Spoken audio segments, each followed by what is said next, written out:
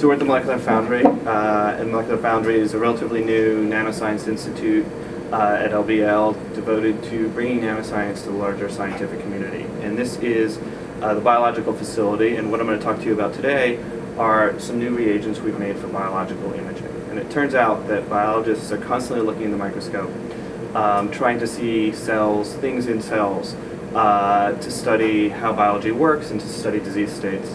And it turns out that none of the things biologists look at are actually visible under the microscope. You have to add some sort of reagent, something, to light them up. And it turns out that one of the best things for this purpose is a nanoparticle called a quantum dot. And these were developed earlier by the people at LBL. And quantum dots are great because they're very bright and they're very photostable, two things you really want in a reagent like that.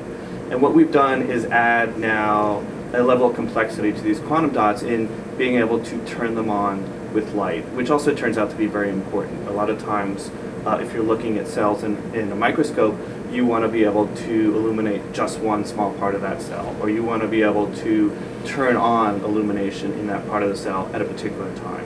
And what we've done is developed what we call caged quantum dots. And these are reagents that are dark, and then until you hit them with a strong pulse of ultraviolet light, in which case they light up, enabling people to light up just one part of a cell or to light up things at a very specific time.